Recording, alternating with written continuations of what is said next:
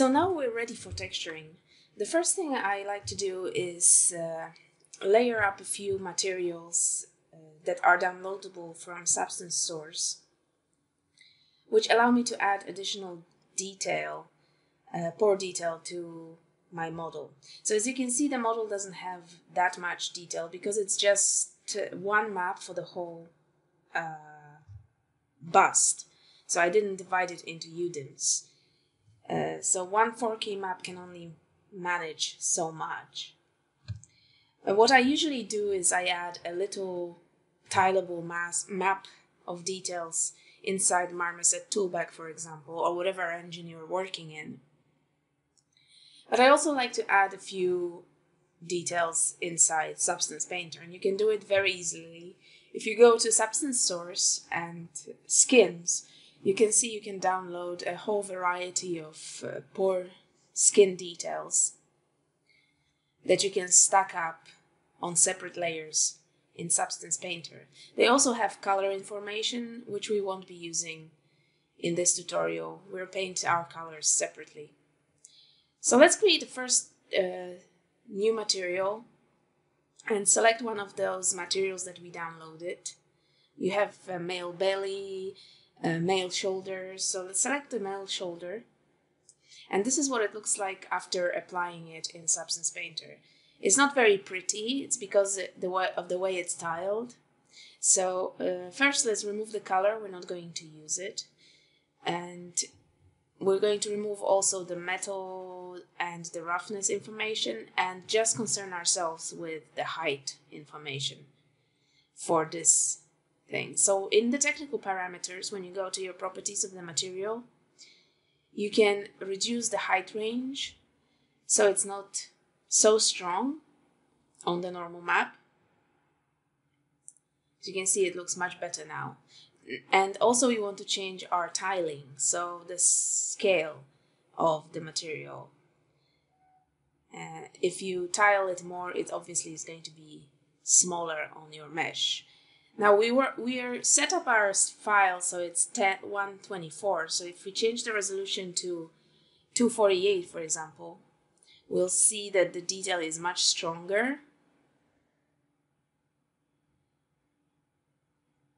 And you can also set it to 4K, which I am not going to do because my graphics card is not that powerful.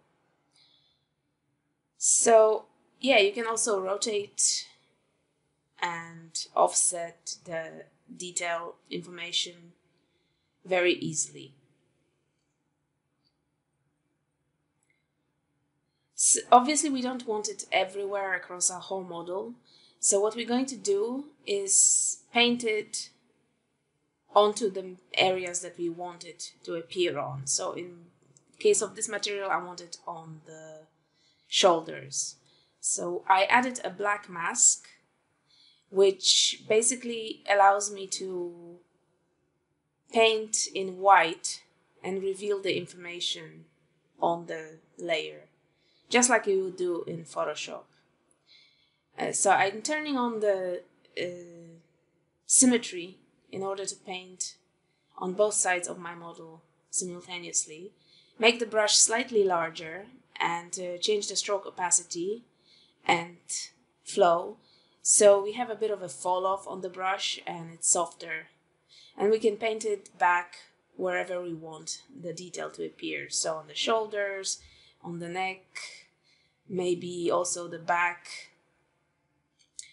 To rotate the light, you just hold down Shift and you can rotate your lighting to see what you're doing in the back of the model. I'm going to add it on the head as well, the back of the head,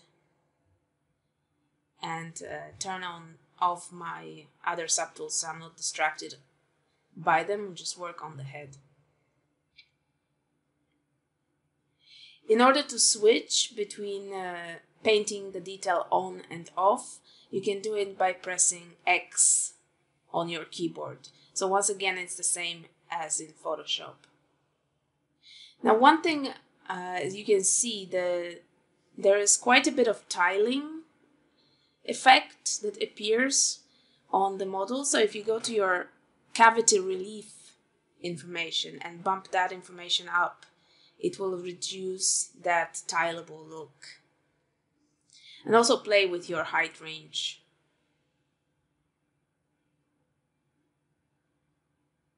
So now that I'm pretty happy with the way the first material looks, I can add another layer on top of this in just exactly the same way. Just create a new material, select the material I like from the library of materials that I have downloaded. And again, remove the color information as well as the specularity, reflectivity information, and just concern ourselves with the height and the tiling, the scaling of the material.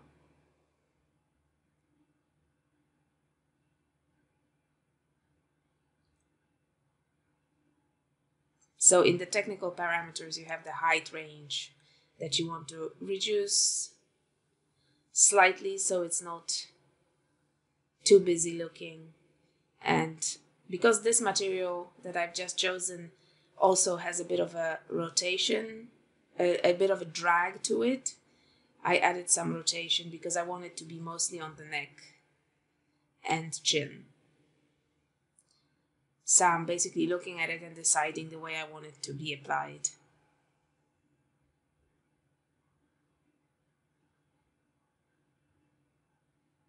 Reducing the height range.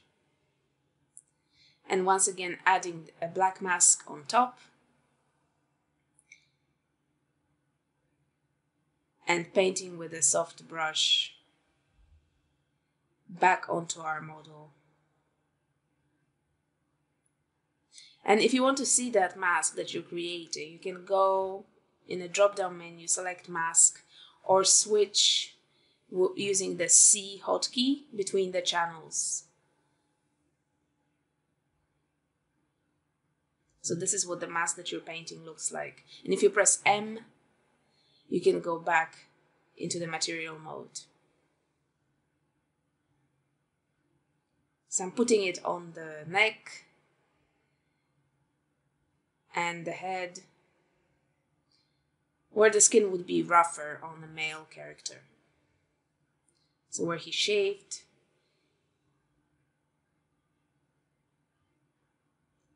on top of the head, a little bit on top of the ears. Because I'm not painting with full opacity, it's going to be fairly subtle. And just add interest. I don't want it to be too hardcore either, because I'm adding another small detail map on top at the end in the external renderer for additional interest.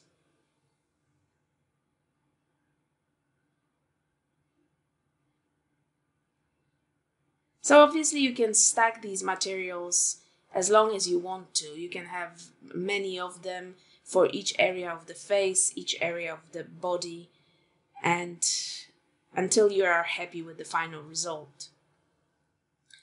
And after those materials are stacked, we're ready for our color painting.